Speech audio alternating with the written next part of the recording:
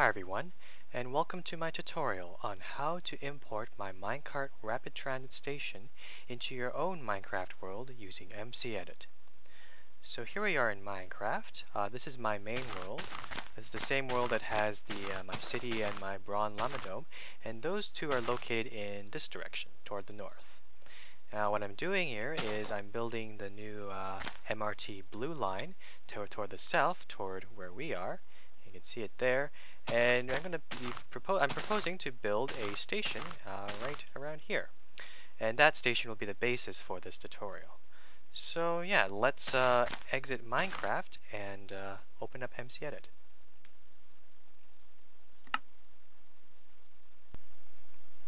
Alright, here we are on my glorious desktop.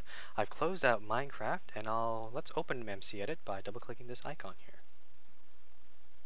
Alright, so the first thing you'll notice is MCEdit is warning you to close Minecraft before you start fiddling around with MCEdit. Basically, you should never have Minecraft and MCEdit running at the same time and accessing the same save files, because that could lead to those save files being corrupted. So just make sure you do that.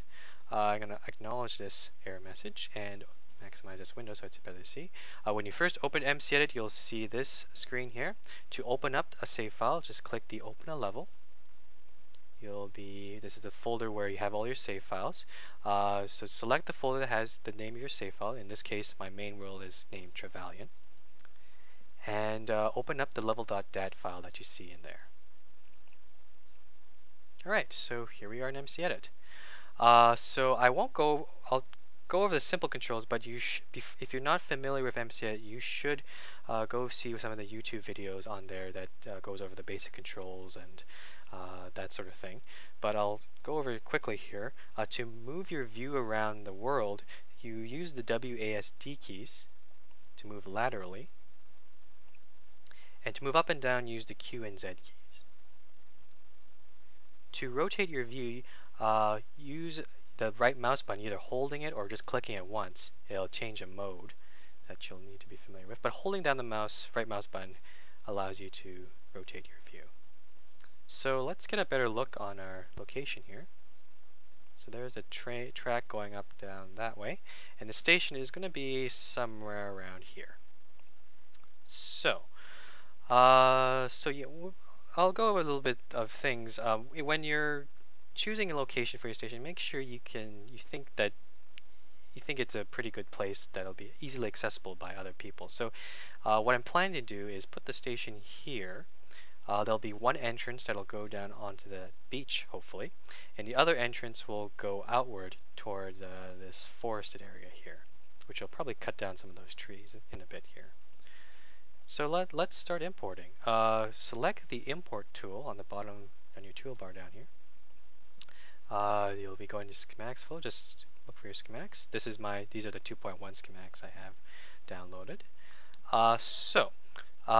First thing you'll need to choose is which orientation is your station in, either north-south or east-west. In this case, we're building a north-south station, so open up the south folder, and you'll have even more choices here. You can have two different choices you can choose here.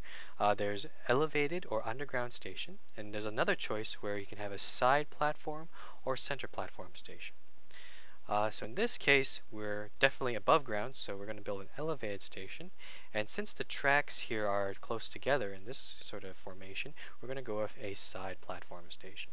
So in this case, we want a station elevated side south 2.1 schematic. Open that up. So there's our schematic there.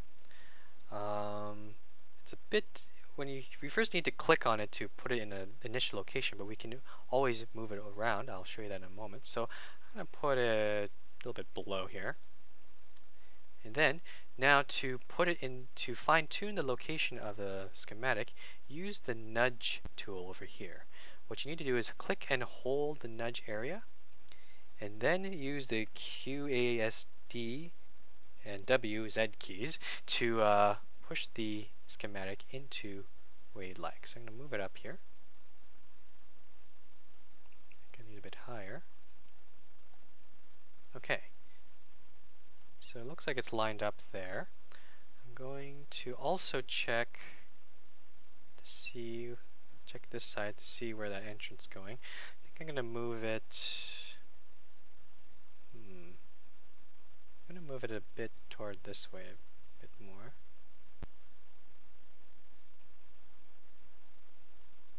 Okay. And I'm also going to make sure that there are torches every 4 squares in my track here. So I'm going to make sure the station is also aligned with that. So I'll move it up a bit more. So 1, 2, 3, 4. Good. Alright, so I think we're ready to import. To import, just hit the import button. And there it is. Alright, so at this point, that's all you really need to do. Because all of the redstone circuitry and minecart mechanics are all included in the main schematic that I've just imported. But there's also lots of other extra things that we can do, like entrances, pillars, and colors, which I'll go over at this point. But at this point, you could just leave it at that and do what you want. So I'm going to deselect this selection by going Control D. Then let's start putting some entrances in. I'm going to start with this one here on the land side. Now, unfortunately, the trees are obfuscating my view here, but you can see right there's the entrance of the station, well, the porthole, but I want to build some stairs down to the ground so people can access it. And also, at the same time, clear out these trees. So let's import the entrance schematic. You might have seen my 2.1 video where there's several different schematics we can use. In this case, we're using the side platform outward schematic. It's this one here. And also, you'll probably have to rotate the schematic since it might not be aligned with your station here. So to do that, push the E key. I only had to push it once there. And then click it somewhere and then use the nudge tool to align it with the station. I think that looks good. Just gonna make sure. Actually, I don't think it's... Nope, I think I need to do it a bit more here. It's a bit hard to see. I'm gonna...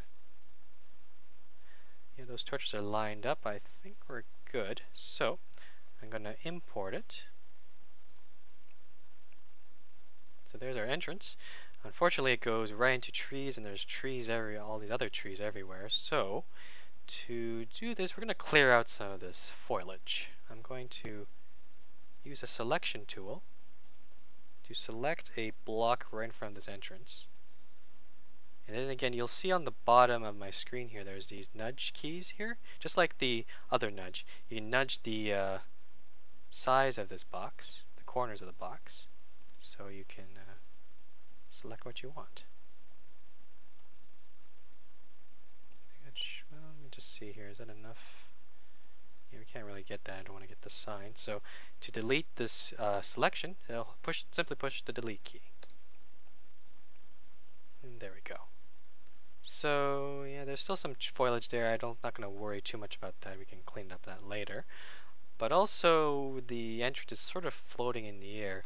I'm going to fill this part in with dirt later on. Not right now, but eventually. But yeah, we'll need that so people can actually get up there. Alright, so that's one entrance down. Let's do the other side. And we want to build the entrance from here down toward that beach down there. So we're going to use the forward entrance, I think. Yep, forward facing entrance. And again, you'll have to rotate it using the E key. There we go.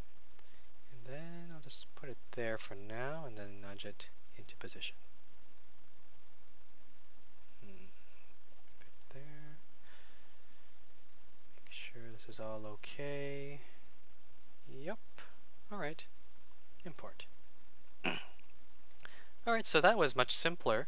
But I'm going to have to build some sort of platform up to maybe another dirt bridge.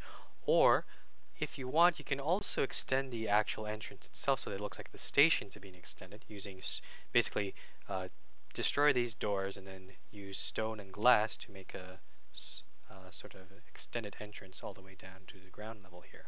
It's sorry, it's your choice really. The entrance is just a template, so you can it's a starting point, so you can change the entrances as much as you'd like to whatever fits your needs of your station, depending on its location or whatnot. So that's the entrances. I'll fill in the dirt hole and all that stuff later when I'm in Minecraft itself. The next thing we can do is add some pillars to the bottom of the station because it kind of looks weird floating out in the middle of the open here.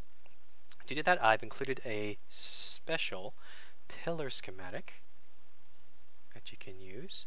And it already has torches on it, and you can use this on to define the corners of your station here. So I'm gonna put it somewhere right there.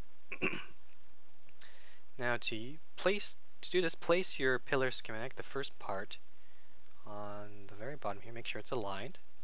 Then import it. Now you can use the clone tool to copy that portion of the pillar downwards into the ground.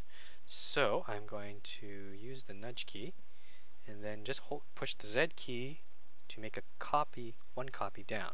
Now you can there's also a repeat option here, so you can copy it several times. So I'm going to copy it about, say, 3 times. I think that's, yep, 3 times above the water, and then clone.